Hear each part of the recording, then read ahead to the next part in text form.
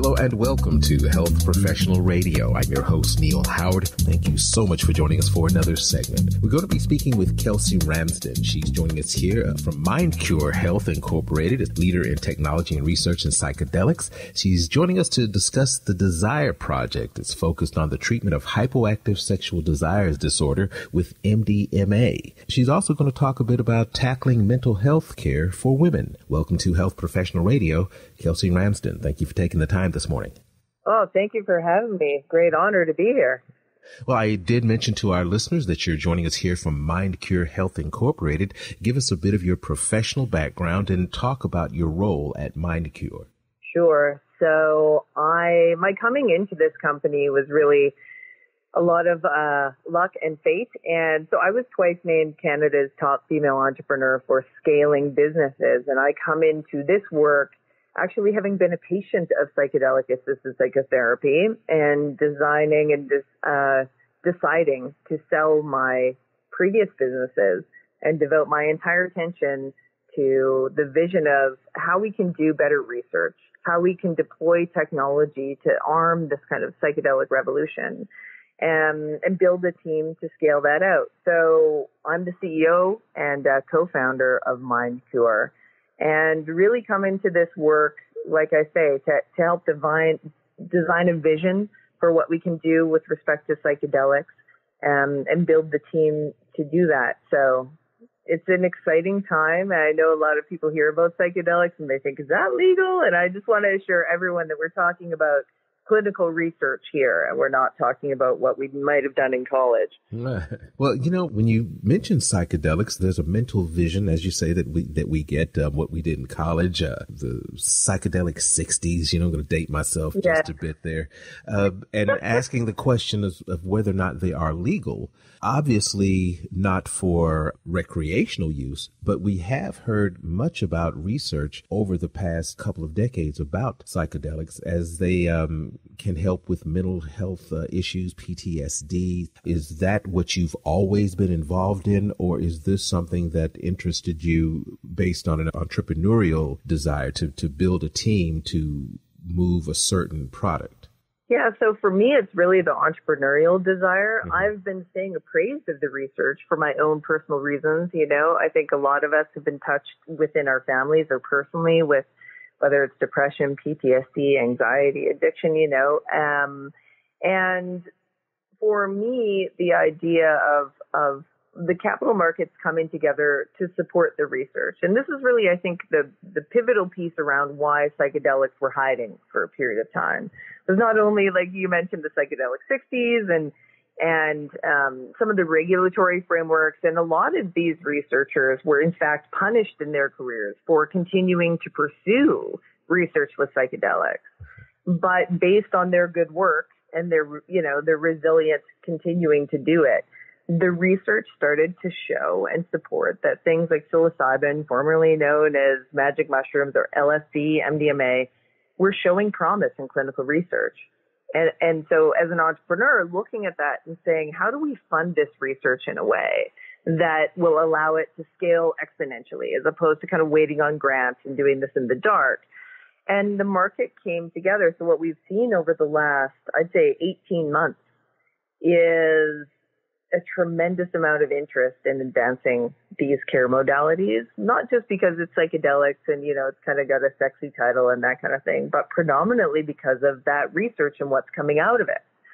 And so to your point about PTSD, you might have seen on the cover of the New York Times an article that showcased the phase 3 PTSD studies coming out, showing 67% cure rate. That means people no longer are reaching the threshold for a PTSD diagnosis after a 3-month treatment series utilizing MDMA-Assisted Psychotherapy. And those numbers are tremendous, outstanding. So when I think, when we look culturally at what we can do with psychedelic medicine, and if we're able to kind of, you know, down-regulate our old baggage and look at how we can apply this to clinical practice, there's a lot of great hope, and I think a lot of lives can be changed. You know, specifically, what is MDMA. Is it a derivative of mushrooms? Is it synthetic? And how is it related to your Desire project? Yeah, so MDMA is a synthetic and would have otherwise been known to some of us in the olden days as ecstasy or Molly. So what MDMA does, though, when we think about it in clinical practice, is it floods the brain with serotonin. And it's actually interesting in that it's one of the few that has serotonin and dopamine tagged together. So I'm not going to geek out on the science actually too much because that's a rabbit hole. But what it does do for individuals is it downgrades what we call the default mode network. So that's like our fight or flight mechanism. And so oftentimes when people deal with challenging experiences, whether it's PTSD or our Desire project, when we're talking about lack of sexual desire, and I'll tell you a bit more about that in a second, it's really hard to get past our ego. And I don't mean ego like a big-headed person walking in the room. I mean ego in terms of what we naturally do as a species to protect ourselves, which is try to avoid it. Even when we're trying to address it, we try to place blame, we try to, ignore, we try to make sense of it. And so when we're utilizing MDMA-assisted psychotherapy, so that's taking MDMA in the clinic with the therapist and doing a session of work, we're able to access, it's almost like watching a movie where we're taking ourselves out of it and observing the situations, challenges, obstacles, ourselves within it in a way that kind of takes the sting out of the blame and the shame and all of these kind of things. So we're able to do the harder work more quickly and get at really the root of a thing. And so why we think this can work for HSDD or hypoactive sexual desire disorder is because a lot of women who suffer, and just briefly, it's 14% of premenopausal women. So that's about 9.5 million women in the state are lacking sexual desire. And that's not because they don't have affection towards their partners or want it. It is oftentimes because of a more deeper root cause that can look like a history of sexual trauma or negative past sexual experience or negative self-opinion, lack of kind of confidence in self that erodes at the way that they show up in relationships. And so we believe that MDMA with psychotherapy can help in the same way it helped with the PTSD folks to allow women to look at what's informing their inability to feel desire. And also, a small asterisk, I want to note for the listeners, desire is something that it can be alone. It can be thoughts of fantasy. We're not talking about, actually involving in physical activity. We're talking about everything that leads up to that. And so without all of that, kind of the transactional nature, the latter part, is really difficult to get at. And so a lot of fellows that I speak to say, so when she says it's not you, it's me, she could mean that. And so, yeah, actually, that can be very true for a lot of women and can be very challenging. How challenging have you found it to cut through the fear of taking psychoactive medication itself, in addition to the fear or trauma that you are going to attempt to address? Yeah, that is a great question. I think there's this part in all of our lives where the pain of staying in the thing is outweighed kind of by this notion of confronting something that's unknown.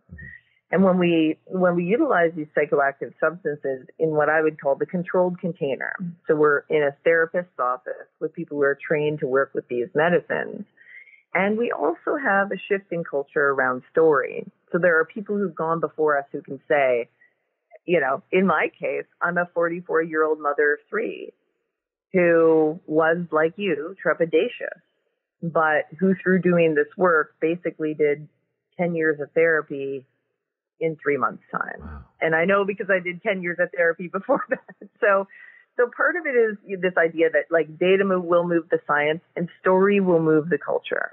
And so I think for people who are nervous about it, this idea of you are safe, these medicines will be clinically approved, and the people who administer them will be well trained. And there are many people who've gone before you who are not at the fringes, who are typical, Tuesday afternoon kind of people just like myself, who are really looking at getting to the root as opposed to just treating the symptoms. Well, with 9.5 million premenopausal women dealing with hypoactive sexual desire disorder, where can our listeners find more information about psychedelics as they battle their own mental health condition or their own issue with desire? Great. So I'm going to give 3 resources. One is we have a great podcast that explores a number of different psychedelic medicines, where we're thinking about addiction and ibogaine, we're thinking about major depressive disorder and psilocybin. So it's called MINDCURE. You can just Google that. It's on Spotify, it's on Apple, it's all those places. And that's a good walkthrough, kind of a 101 on these different kind of things. The second thing is you can go to our website if you're interested in the Desire Project and understanding more about it, or potentially getting on our newsletter that'll help keep you informed if you would like to be considered as a participant in the study. And so that's mindcure.com. And then the final thing is, you can always reach out to me. I think it's important to be accessible and to be involved in the conversation as culture evolves. So I'm generally, you can find me on Instagram at Kelsey Ramsden, or you can just send through the contact form on the website if you have any other questions about what we're doing with the Desire Project or anything with respect to MINDCURE. Well, I appreciate you joining us here this morning on Health Professional Radio. Kelsey, it's been a pleasure speaking with you. Well, thanks for having me. You've been listening to Health Professional Radio. I'm your host, Neil Howard, in conversation with Kelsey Ramsden, CEO of MINDCURE Health Incorporated. Audio copies of this program are available at hpr.fm and healthprofessionalradio.com.au. You can also subscribe to the podcast on iTunes, listen in, download at SoundCloud, and be sure and subscribe to our YouTube channel at youtube.com/Health Professional Radio.